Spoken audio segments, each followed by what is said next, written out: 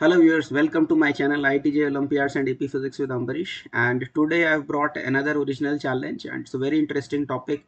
Very often students are confused about Coriolis forces in rotating frame and centrifugal forces. So yeah, I'm sure this challenge will go a long way in helping you understand these things in a better manner. Definitely you'll get a deeper insight into it. So without much ado, let me straight away get into the challenge. Okay, let's see. So here's the challenge: centrifugal impulse on turntable. So axes x and y are fixed in ground frame while small x and small y are fixed on a smooth turntable of radius capital R. So this is a turntable, okay, and the radius of this is capital R, and small x and small y, these green axes, they are rotating with the turntable. So because they are fixed in the frame of the turntable, right? So this is small x and small y is the rotating frame, whereas capital X and capital Y, these are the these are fixed with respect to ground, okay, and this green axis they'll be rotating, okay. So x and y are fixed in ground frame while small x small y are fixed on a smooth turntable of radius capital R, rotating with a constant angular velocity omega k cap. So angular velocity vector is coming out of the page, okay. Now a bead of mass small m is projected from origin along its surface with velocity ui cap. So we have a small bead and we project it with some speed ui cap, okay. So it's projected with some speed ui cap like this. So now motion of the bead, of course, from the ground frame, if you see, it will go straight because there's no friction or anything. But since the frame itself is rotating, so therefore because of rotation of the frame, this bead will tend to go behind because this particle is going forward along with the turntable. The turntable particles are moving forward. That's why this bead is going to go backward in the frame fixed with respect to the turntable, right? Okay. So what do we have to find out? Calculate the impulse vector of the centrifugal force in the xy frame on this bead until it reaches the periphery, okay. So finally it is going to reach the periphery somewhere here with respect to rotating frame, if you see, because it's rotating like this, and we have to find the impulse of the centrifugal force, okay. So if you want, you can give it a try, and I'll get into my analysis right away. I'll also be showing an animation so that you can visualize these things in a better manner. So let me straight away get into the animation. It's a GeoGebra demonstration, so let me show you the demonstration. So imagine this is the turntable, okay. This is the turntable, and the red color thing is our bead. So we'll see the motion of this bead from the ground frame as well as we'll see this motion from the turntable frame. So for example, suppose I move the time forward. So suppose I move the time forward, you can see the blue bead, this is the blue color, is representing the motion of the bead in the ground frame, right? And the turntable is passing below the bead, right? So I hope you are able to understand what's exactly is happening, right?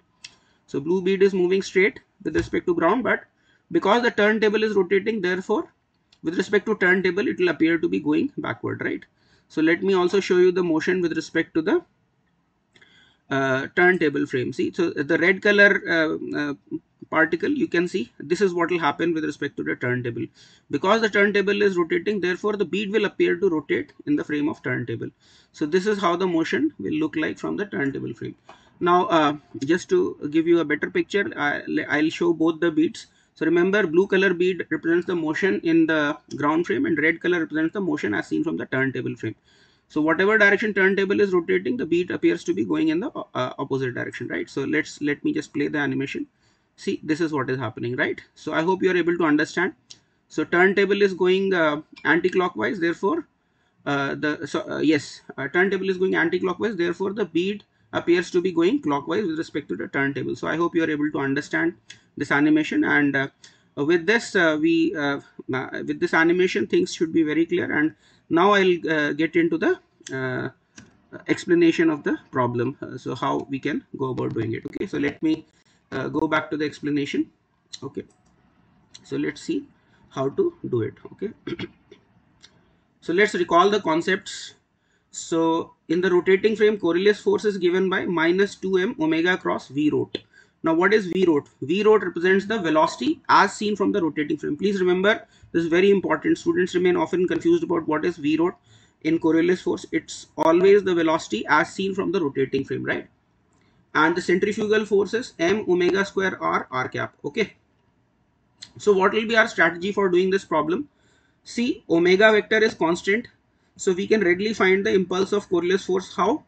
See, impulse is nothing but integration of the force. So J Coriolis is integral of F Coriolis dt, and since minus 2 omega is constant, so I can take it outside and cross V rot. And what is the integration of velocity vector? It's the displacement vector, right? So it simply becomes minus 2 omega cross displacement in the rotating frame. So if somehow I can find out the displacement in the rotating frame, I'll be able to find the impulse of the Coriolis force. Now, I also know that total change in momentum will be the summation of impulses due to Coriolis force as well as the centrifugal forces, right? So I can use the impulse momentum theorem to calculate the impulse of the centrifugal force, which is asked in this problem, right? So I can say that J Coriolis plus J centrifugal should be equal to delta P in the rotating frame, right?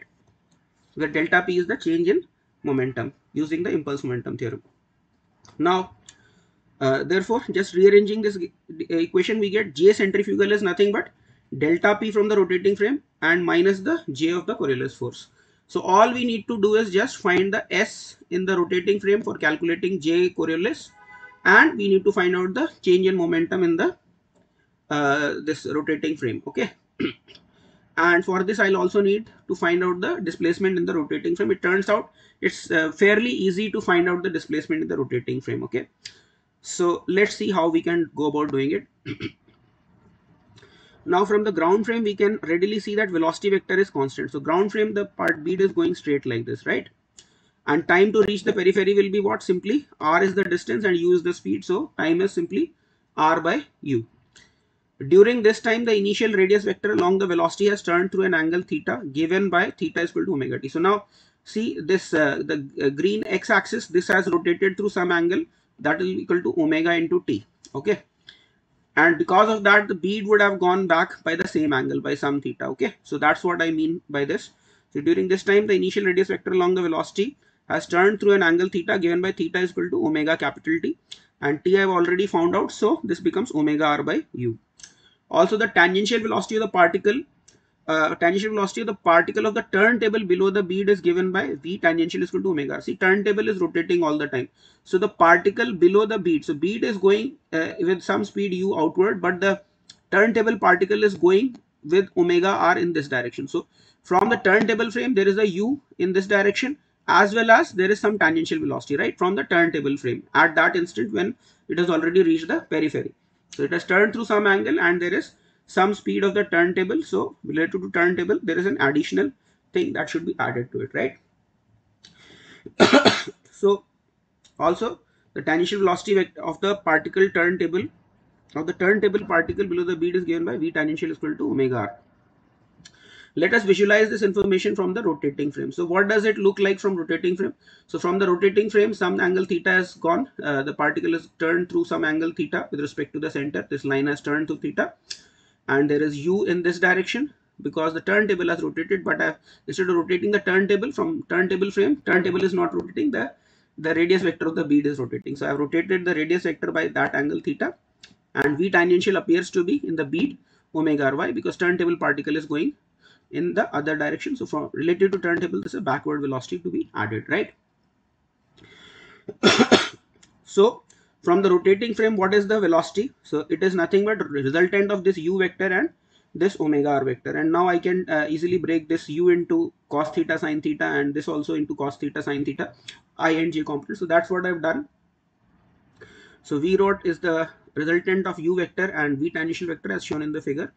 So this is just a resolution and writing this vector and this vector in I cap and j cap. So simple maths I've done and simplified. So this is what I get for v rot. So once I know v rot, okay, I can easily write the momentum in the rotating frame.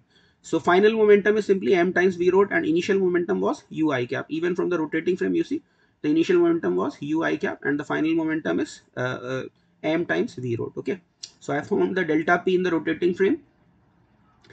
Now I can simply find Coriolis impulse just using equation 1 and equation 8. So what was the equation 8?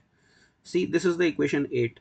Equation 8 is the displacement vector. Okay, so displacement vector, we can see this is r. So this is r cos theta I cap and r sin theta j cap minus sign. Okay. And once I know the s vector, you see S vector was required for finding the impulse of the Coriolis force, right? So minus 2 omega cross s vector, and Coriolis impulse can be put in on the right hand side to find out the centrifuge. So that's what I've done. Everything is ready. I just need to substitute the things, and after substituting, what do I get? This is what I get for the impulse of the centrifugal force, right? So this is our final answer. So let me just, as is customary for me, let me just change its color to green. I forgot to make it green, so style it to green. Okay, so this is our final answer. Now another interesting part could be to find the work done by the centrifugal forces. That's also an interesting problem, but let me tell you, many of you will be able to do that one very easily. Why? Because work done by centrifugal forces will be what? Centrifugal, see, the Coriolis forces don't do any work. Why don't the Coriolis force do any work? Why? Because Coriolis force is minus 2m omega cross v rho.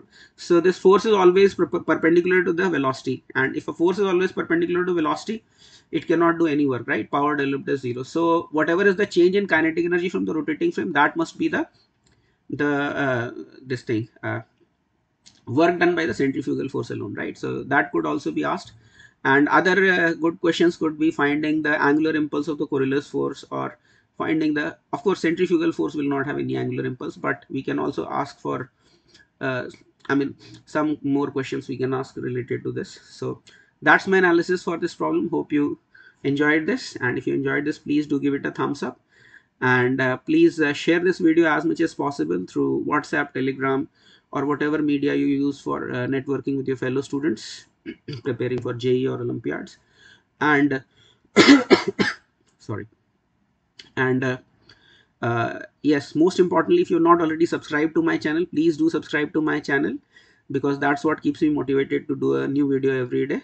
And thanks a lot for watching this video, and I'll see you in the next one. And as always, God bless you all. Thank you very much.